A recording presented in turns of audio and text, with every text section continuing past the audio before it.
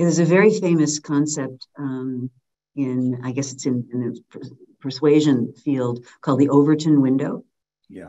Which you're probably familiar with, but the Overton window basically says, you take a range of views on any topic at all, but to say it's a policy topic, all the way from, guns should be banned and never exist on the planet anymore, ever, even in military situations, all the way through to guns should be, readily available in cereal boxes for young people. That somewhere between those two really extreme positions is this position that the bulk of people find palatable. And I think a lot of times what happens with some of the creative people that you point out in the book is they happen to just be in that sweet spot of that Overton window at the moment it kind of opens. But I want to throw some biology in. I wrote this book against the backdrop of COVID. Mm-hmm. And I want to the point about the relationship between idea environment and environment, I would like to point out that COVID presented a fascinating opportunity for me and insight because it is fairly a brilliant creation. Mm. And it tells us a lot about creativity. So what is creativity? Well, creativity is something novel that has an impact. The impact can be very modest. It need not be profound, pronounced, well-known. I will go so far as to say when you walk into the kitchen as a parent and you've got 3 ingredients in the fridge and hungry children, and you combine those ingredients in a way you were unfamiliar with or has never happened before, and suddenly honey mustard, spicy, salty chicken happens and your kids eat it, you have created something. And that can go all the way up to the extreme end where a creation is very profound and has immunotherapy.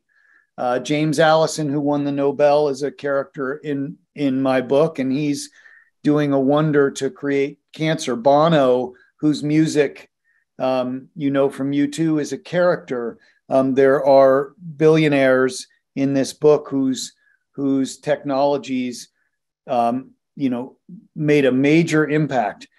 Their work, like COVID, was a combination of a novel thought and the environment it fell into. And so let me use COVID as this example, because it tells us a bunch of things about creativity. And among them, it tells us that creativity is neither good nor bad.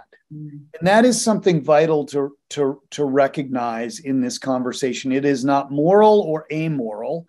Its impact is in fact highly unpredictable. So look, COVID, we call it the novel coronavirus. It is novel in a bunch of different ways, but the way I like to think about it, it was novel for our immune system. Mm-hmm. It was close enough to what came before to catch on among human beings, but different enough to flummox and create some challenges for our immune system. And it happened to come at a time when we could travel widely, when a global economy allowed movement, allowed the exchange of biological information. And so the novelty of its biology combined with the environment that it happened to set in on caused this thing to become a mass market hit, if you will. I know that sounds funny, but it's really instructive as to the nuance. It was a very familiar virus to our bodies as a coronavirus, but it was very novel in that it challenged us in new ways. Mm-hmm. And it spread because of the nature of the modern world. That is the very definition of how a creation that might otherwise be small gets huge.